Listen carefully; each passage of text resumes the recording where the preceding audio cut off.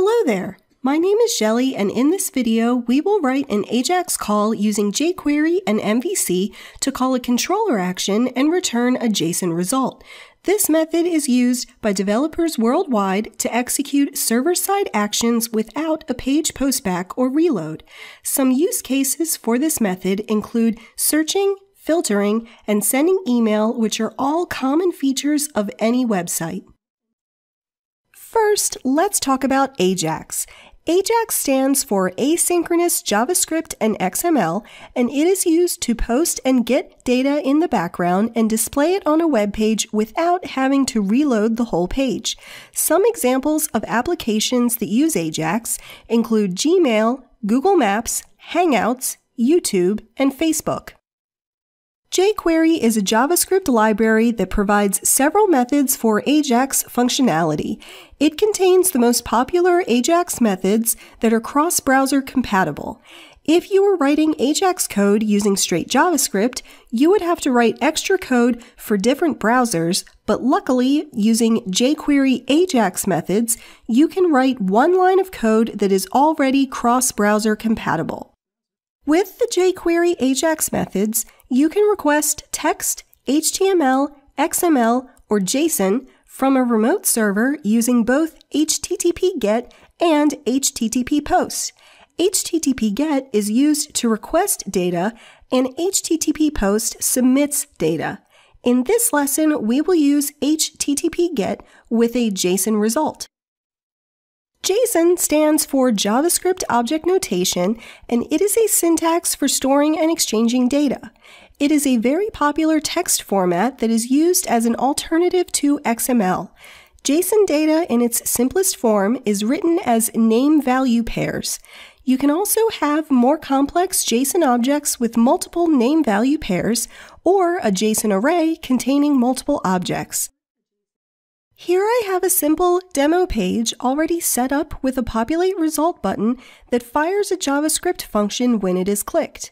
In the populate result function, we want to fire an AJAX method that will return a JSON result and add it to our paragraph tag with the ID result. To start, the syntax for a jQuery AJAX call is $.ajax with an open parenthesis and curly brace. Then we set the URL for the AJAX call.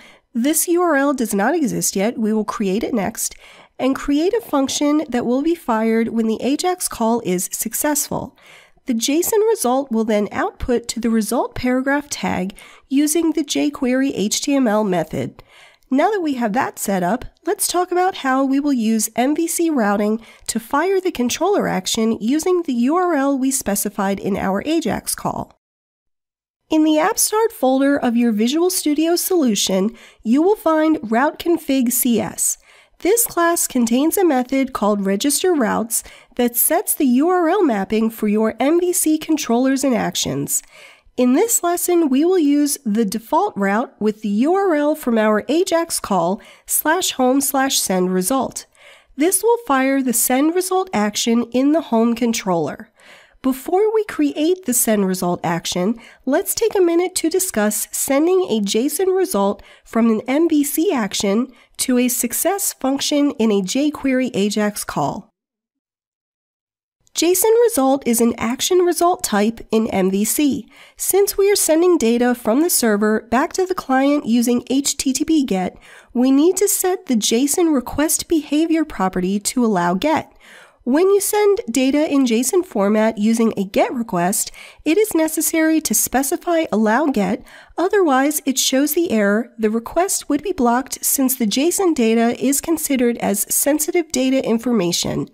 Okay, now that we know what we need to do, let's go ahead and set up our send result action in the home controller. In the home controller, let's create our action public JSON result send result. All we are going to do in this action is return a JSON string using the JSON method and specifying JSON request behavior allow GET. That's all we need to do. Wasn't that simple? Let's debug and test out our page.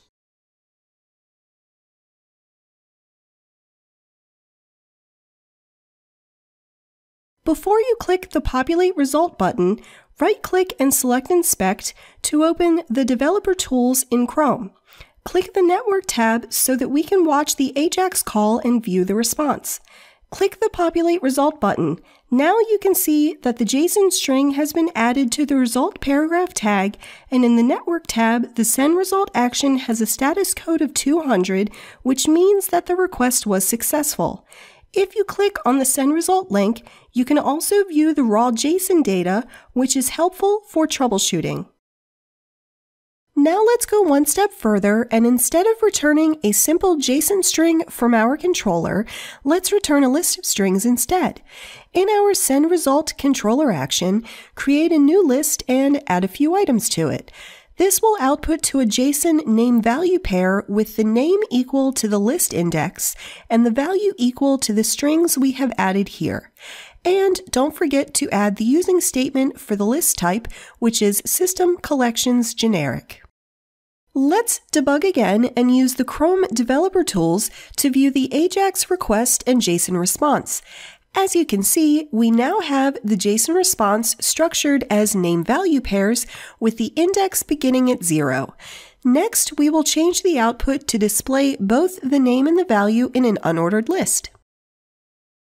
In the success function of our AJAX call, we want to build a formatted HTML string, including the names and values from the JSON result. First, we need to create a simple variable with an unordered list tag. Next, we will use the jQuery_each function to iterate through all of the list items in our JSON result.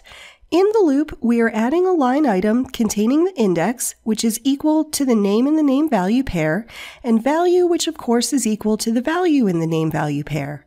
And then we need to close our unordered list tag and output our HTML string to the result paragraph. Let's debug again and view the new output. This looks much better.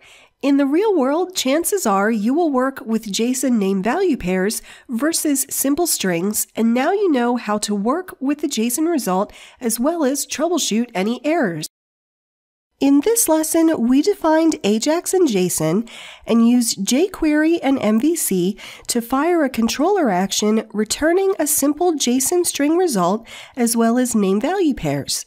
We also talked about MVC routing, the JSON result type, JSON request behavior property, and working with the JSON result using jQuery.